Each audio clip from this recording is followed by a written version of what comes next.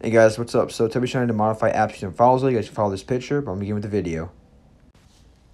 Alright, so the first thing you want to do to modify our apps, I do want to apologize guys. The voice, my audio did not carry over, so I'm doing voiceover. So first off, I'm going to open up the game or app you guys want to modify.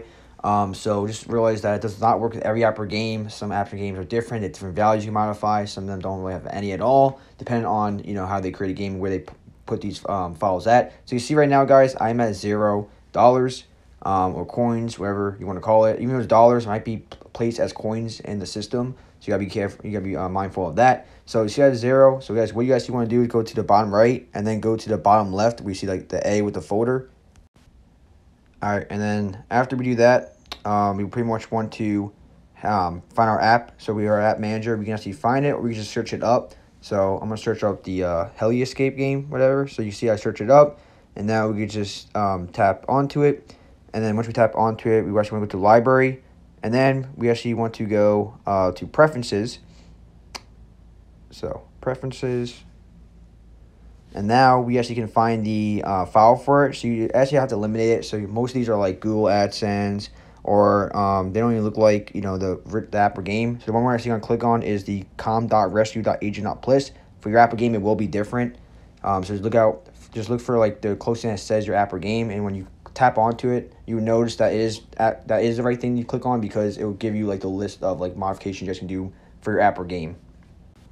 Alright, so now we're going to see that we have a bunch of stuff that we can do. Some of the stuff doesn't work, sometimes it does work. It's really weird. I always recommend pressing save on top right, and then press done on top left, and then go back into the app or game. I also recommend you try this stuff on a spare device, just because if you might mess with the game, it might not load properly if you mess something up, or just might keep crashing, so you might mess with the game. So I would definitely recommend trying this on a spare device, and just sticking to the basics. Just like, if you see coins, just modify that. But there's a lot of stuff you can modify and change. So like I said, just be really careful, and I'm not, I'm making this video for educational purposes only, so use this at your own risk. I'm not responsible for whatever happens to you guys' devices.